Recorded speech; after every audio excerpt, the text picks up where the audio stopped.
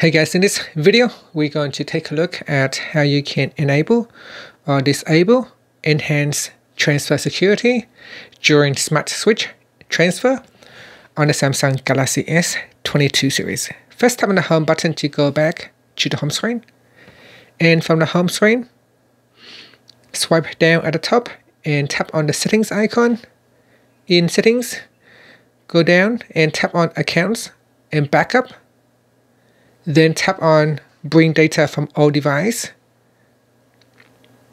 In here, I'm going to tap back. Usually when you tap on that screen, it should go here. So bring data from an older device. And then you tap on the menu key at the top. Then tap on settings. Next, tap on enhanced transfer security. And this will protect your content with security code authentication during transfer.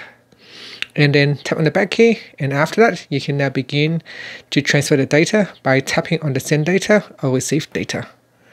And that's it. Finally, you can tap on the home button to go back to the home screen. Thank you for watching this video. Please subscribe to my channel for more videos.